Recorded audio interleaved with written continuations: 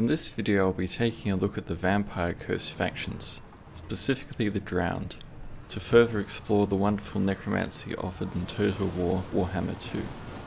The Vampire Coast is a group of pirate-themed undead factions led by pirate vampire lords. They're the most technologically advanced undead faction in the game, and they make use of gunpowder weaponry, as well as having many water-themed undead monstrosities. There's 4 factions of the Vampire Coast available to play. The Awakened, which is led by Luthor Harkon. The Dread Fleet, which is led by Count Noctilus. The Pirates of Sartosa, led by Aranessa Saltspite. And the Drowned, led by Silostra Diafin.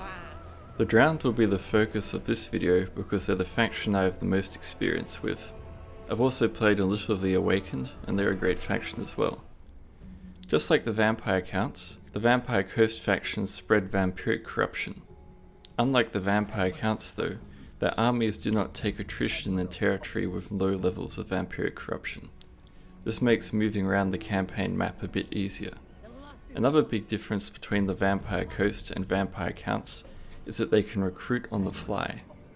Armies can be told to encamp, which will stop all attrition and give bonuses to leadership and defense, while also giving access to local recruitment while at home, and the more expensive global recruitment queue when abroad.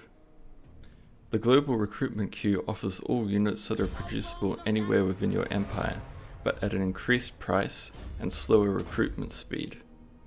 Just like the Vampire Counts, battles fought on the campaign map leave behind battle sites, which you can use to recruit fresh units from, using the Raise Dead ability.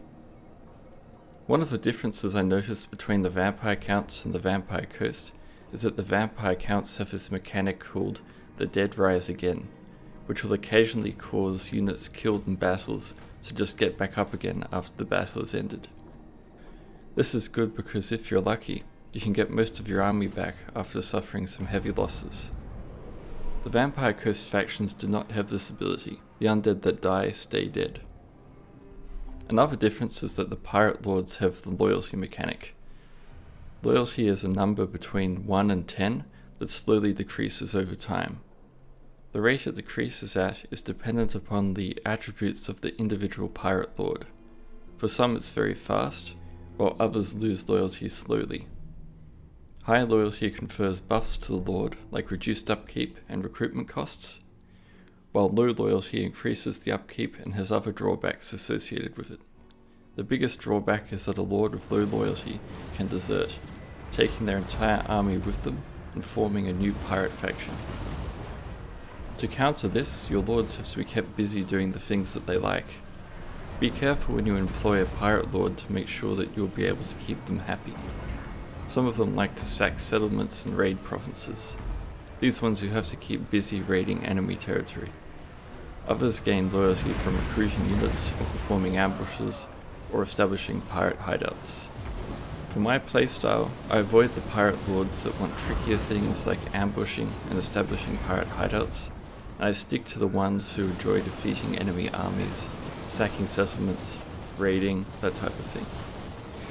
These are easy for me to manage because I know that whenever they get a bee in their bonnet, I can send them off to war or whatever to stop them from rebelling. This loyalty mechanic makes defense difficult. Pirate lords must be kept busy and cannot be left alone in cities to defend.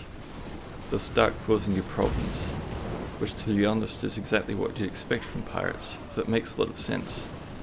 Keep your pirates busy and you'll have no issues.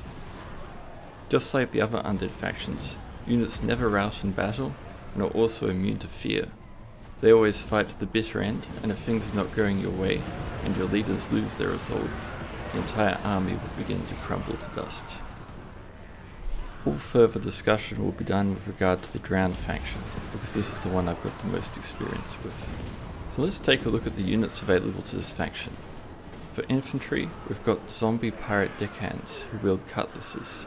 They're slow and clumsy, but actually pretty decent in combat.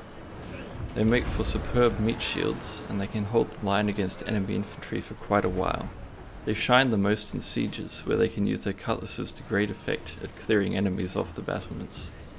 The main problem they have this extends to all the zombie units that this faction has, is that they're very slow and not at all maneuverable. They also come in the form of spearmen with large harpoons, which are great against cavalry and large units like enemy monsters.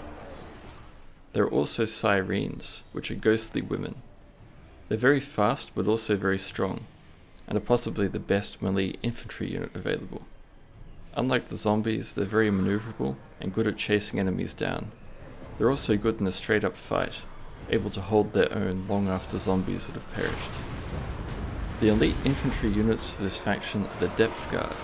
These are not zombies nor skeletons, but heavily armoured vampire soldiers. They move about as fast as living troops, but are not quite as mobile as the sirens. They come with axes or polearms.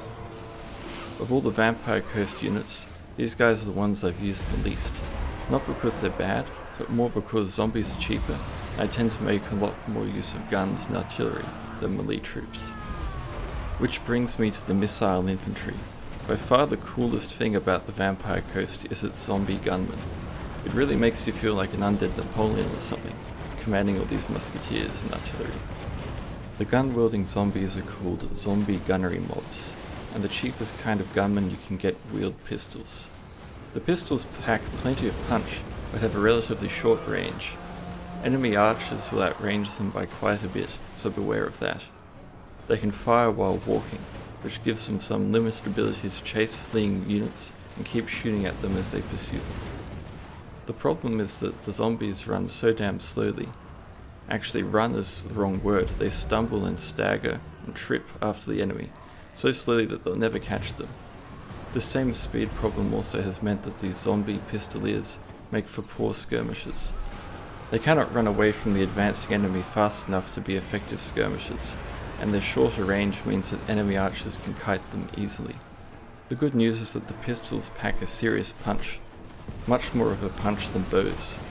For this reason, I like to use them as a cheaper form of musketeer, and mix them in with standard musketeers with full-size guns who cannot move while walking, but have increased range and firepower.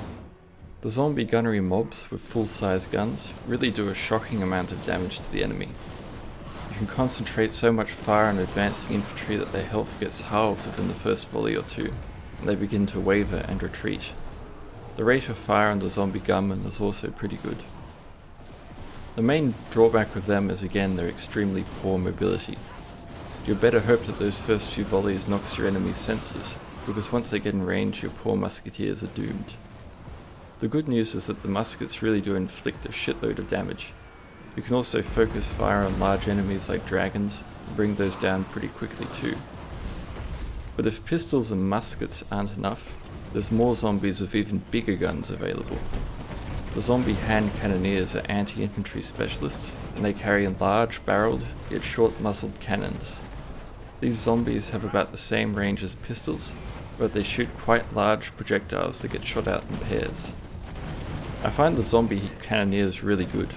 While they lack the range of the musketeers, the volleys they unleash cause devastating damage, especially when shot into the flanks of enemies that are engaged with zombie swordsmen or at point blank range.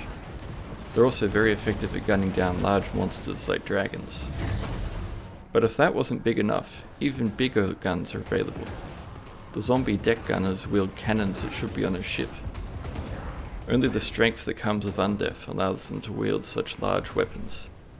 These zombie deck gunners outrange even the musketeers, having a range that approaches but doesn't quite match that of artillery. They deal obscene amounts of damage, and do well against anything they can shoot at, be it infantry, archers, dragons, doesn't matter. But they also appear to be more fragile and engaged in melee combat than musketeers or hand cannons, so be sure to keep them out of harm's way. You also have the zombie grenadiers. These zombies hurl grenades at the enemy and have a range shorter than the pistoliers, but nothing aside of artillery matches their destructive potential versus infantry. Any kind of densely packed enemy formation will incur heavy losses after being bombed by these guys, and they can cause enemy units to rout very quickly.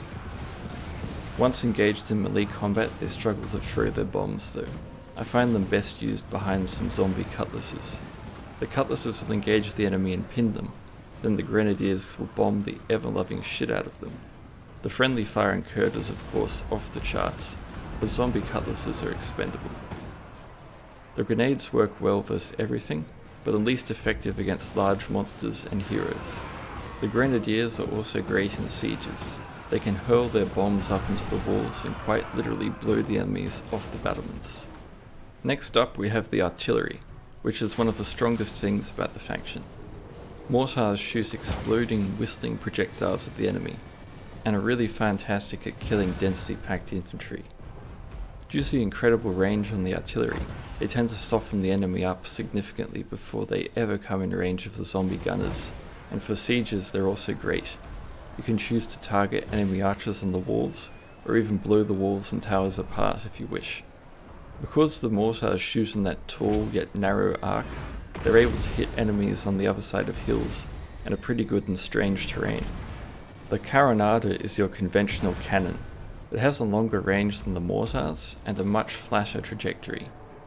Its projectiles are cannonballs that travel very fast to the enemy, and do not explode on impact. Being cannonballs, they seem to roll a bit when landing, so they can rip a path right through an enemy formation.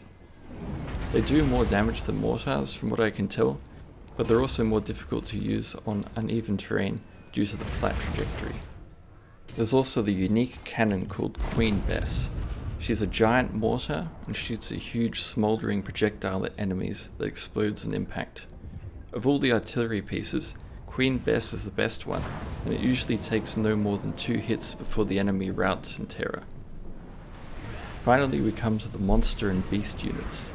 Bats are available just like in the Vampire Counts factions, but the Vampire Coast has some more variety. You can get deck dropper bats which carry zombies underneath them. The simplest form carries zombie pistoliers, but you can also get ones that carry musketeers or grenadiers. The grenade carrying ones are especially good because they function like bombers. You lose some firepower but you gain a lot of mobility. Bats are also good at spotting. If enemies are hiding in forests or behind hills, the bats can expose them so that the artillery can rain chaos upon them. A suicide unit available to the faction is the Bloated Corpse. This zombie is swollen and fat from the gases produced during decomposition, and it works like a suicide bomber. The fat man will charge in and leap onto enemies and then explode. The damage dealt by these guys is pretty extreme. A single bloated corpse can kill more than 100 enemies, and they move pretty quickly. The main downside to them is that if enemies shoot them down before they can close the distance, then they die without dealing any damage. They can also explode prematurely and kill your own troops, so keep them far away. The Sea Dogs are similar to the wolves of the Vampire Counts. They're good at pursuing fleeing enemies and killing them off. I don't use them much to be honest, because I find the bats better in general. One of my favourite monster units are these squid boys called Animated Hulks. They're basically ogres that have died at sea and then been reanimated to serve. These abominations have become fused with ship parts and horrors of the deep. They have large claws and tentacles, and anchors or cannons for arms. They're pretty much anti-infantry units. Use them to charge in and send enemy troops flying. They can also beat down gates and sieges if need be. The Morngulls are insanely ugly, even by undead standards. Uglier than any undead I imagined actually. Large and grotesque things with hanging jaws and no legs. They're a kind of monstrous infantry that can also hide in plain sight. You can spring traps with them, or just use them as a kind of shock trooper. Rotting Prometheans are huge crabs, hermit crabs I believe, that are almost like a strange hybrid between cavalry and monstrous infantry. They're pretty good, and also come in the form of zombie hand cannoneers riding on their backs. This makes them like a kind of missile cavalry almost. Don't take the cavalry comparison too seriously though, they're difficult to describe. They're slower than cavalry would be, but also a lot more potent in melee. So I think considering them as some kind of hybrid unit is most correct. The Necromancy Colossus is one of the coolest units available to the faction. It's a large golem made from a broken ship and also from corpses. It has long, hooked, tentacle-like fingers on one hand, and the other hand has multiple cannons. The cannons shoot like artillery, and also have the range of artillery. Zombies appear to be riding on the Colossus as well. Needless to say, it's a very strong unit. The other two monstrous units available are the Rotting Leviathan, which is a huge crab.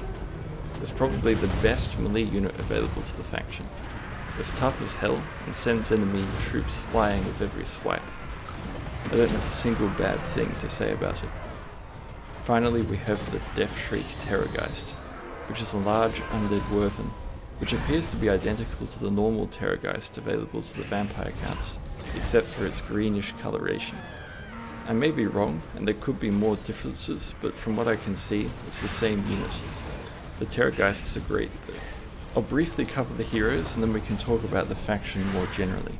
The heroes available are Gunnery Wights, Morgul Hunters, Vampire Fleet Captains, and a unique hero to the Drowned I believe, the Damned Paladin. Gunnery Wights are pistol-wielding heroes that have abilities like throwing grenades at the enemy, enhancing the accuracy of nearby gunmen, and also providing more ammunition to units.